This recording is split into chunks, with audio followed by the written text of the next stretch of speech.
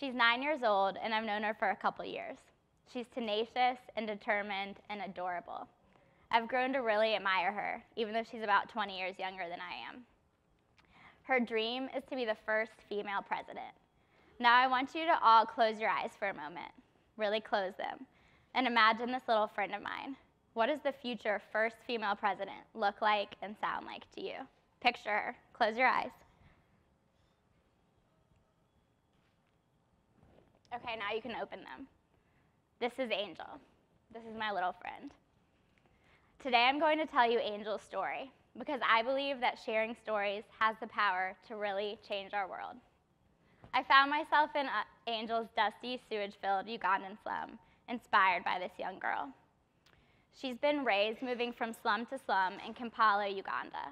Her family couldn't even afford to send her to the first grade. But her dream is to be Uganda's first female president. Do y'all think it's possible? I do. I met Angel and her choir mates in Uganda.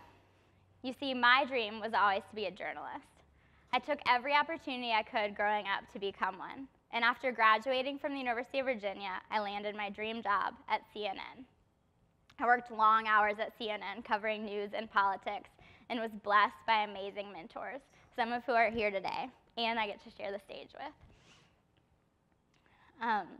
But I had a fire burning inside my heart, wanting to tell more stories that I thought made a difference, and more stories that there wasn't airtime for. The time for that seemed few and far between until one of my friends asked me to make a video for her nonprofit. So I took a month off to go on this adventure to Uganda, and what ended up happening changed my life. My first day there, I met the African Children's Choir. The kids I met in the choir were mostly orphans and street kids.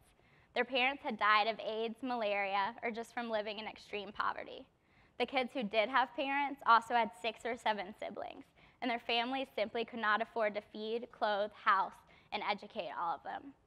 Public education in Uganda is not free, so while their parents work so hard, they struggle to make ends meet, and the cycle of poverty is perpetuated.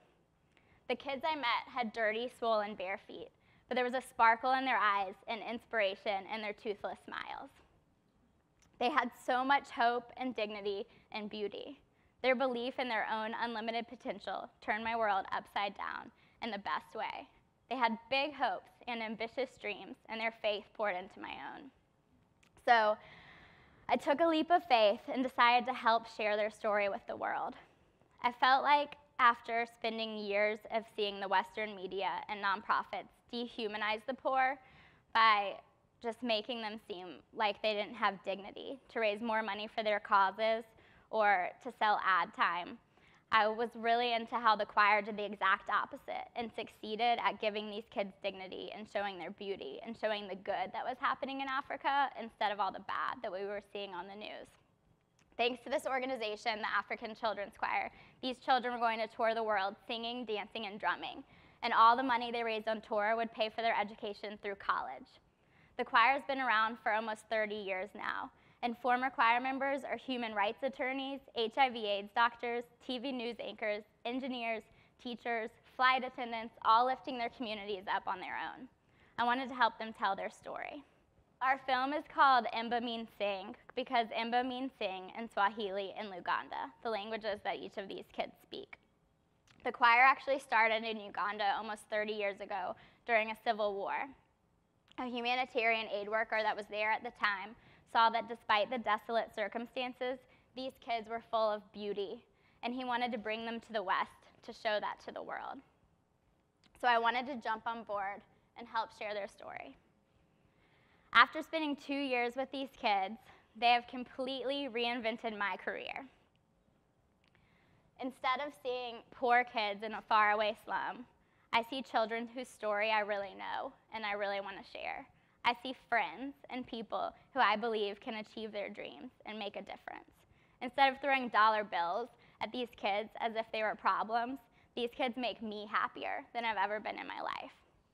By Western standards, these children have nothing to be happy about. They don't have books or toys or even clean water, but they're full of more joy, love, and laughter than anyone I've ever met. So we've all seen the infomercials of kids with their distended bellies, kind of sick like I am right now from coming from Africa, and flies on empty tin pans because they're starving. Normally, you would see Angel on an infomercial like that, begging for food. But the truth is, Angel does have food to eat. She gets it for herself and her family by singing. Someone invented charity infomercials. They raise more money for the organizations airing them than for people like Angel and her family. So I'm trying to reinvent that by sharing her story. We've been filming the choir for 2 years, from being selected in their slum in Uganda, all the way to singing on a red carpet at a star-studded show in New York City, from singing on the snowy mountaintops of Canada to singing for the Boys and Girls Club and teaching them African drumming and dance, from singing the national anthem at an Atlanta Braves baseball game to recording an album last month at the Beatles' Abbey Road studio in London. And we returned to Uganda with these children. I had no idea what to expect, seeing them experience their circumstances for the first time in almost 2 years. After living in mansions and having swimming pools with diving boards and so many toys and so much food, would they be ashamed of where they came from? I tried to have no expectations, but I honestly thought it was going to be heartbreaking. What ended up happening, once again, reinvented me. And again, these kids changed my life. They had bigger smiles on their faces when they saw their families in their little mud huts in their tin roof slum than when they were at Disney World. They were full of more joy and more pride hugging their parents and the people that watch over them than when they shared the stage with celebrity role models of theirs. It completely shocked me, and it made me lose all of my professionalism in trying to want to be this filmmaker, and I just cried and bawled with bliss. So I've been trying to think of a way to explain to all of you how important storytelling is and how important it is for us to share our stories and to listen and really hear other people's. Perhaps Oprah said it best. At the end of her very last show, she told the audience, "Every person you will ever meet shares a common desire. They want to know, did you see me? Do you hear me? Does what I say mean anything to you?" Well, y'all, we should always strive to answer yes. And making this film is my way of at least saying yes to Angel, that I do hear her, I do see her, and I do believe that she can be president. Angel and her choir mates are now in a world-class school on the majestic shores of Lake Victoria, and their education will be funded through college.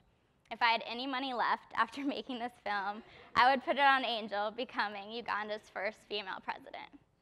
What I'm doing isn't special or extraordinary. I just took a leap of faith. I'm a normal girl with a dream. We can all chase our dreams. There are refugees in our own community and homeless moms working so hard to get their children off the streets. Instead of just throwing money at them and a blank check like they're a problem, get to know them and their story. I promise that in the video that was supposed to show, Angel said abracadabra, and abracadabra, it'll reinvent the world around you. Thank you.